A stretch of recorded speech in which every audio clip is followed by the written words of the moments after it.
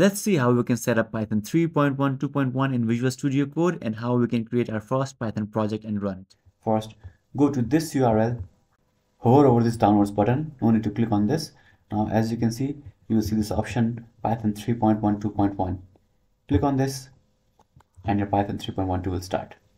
Now click on open file to open your installer. Click on add python.exe to path and click on install now. If you are asked if you want to allow this app to make changes to your device, click on yes. Now as you can see, you will see this message, setup was successful. Now you can click on close and your Python is successfully installed. Now let's check our Python version. Type Python _version, and as you can see, our Python is now successfully installed. Now that we have installed Python in our system, let's open Visual Studio Code and install necessary extensions to run Python. Open your Visual Studio Code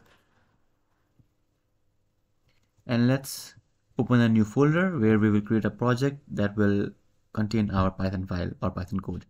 Right, so I'll just go to desktop and create a new folder here and call it my project, right, and click on select folder.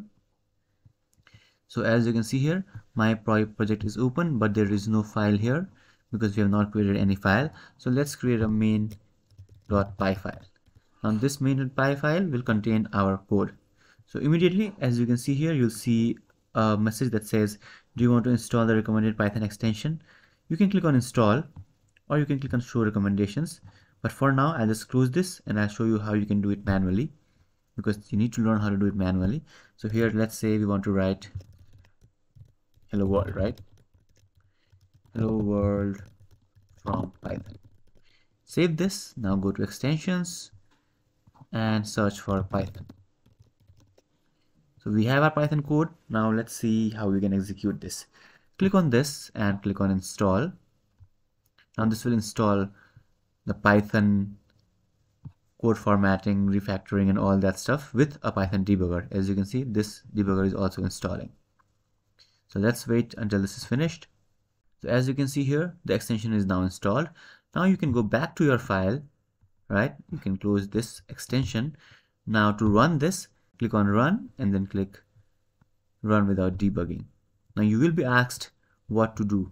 Click on Python debugger. And it will give you this message. You need to select a Python interpreter before you start debugging, right? Because we have not selected any interpreter. For that, click on change Python interpreter. And we just installed Python 3.1, 2.1, right? These three, I already had those installed. So click on this one that we just installed. Click on this. And as you can see down here, 3.1, 2.1 is now selected. Now, you can just click on run and run without debugging and Python debugger, and this time our Python code, as you can see, is being executed and hello world from Python is printed. Now you can write any Python code here.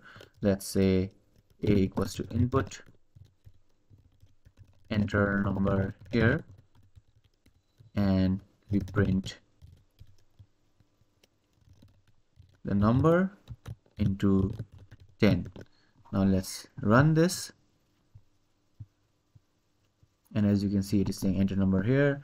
Let's input 67, and now we have 670 printed because we are multiplying that number with 10. So this is how you can set up Python and write Python code in Visual Studio Code. If you have any questions, let me know in the comments below.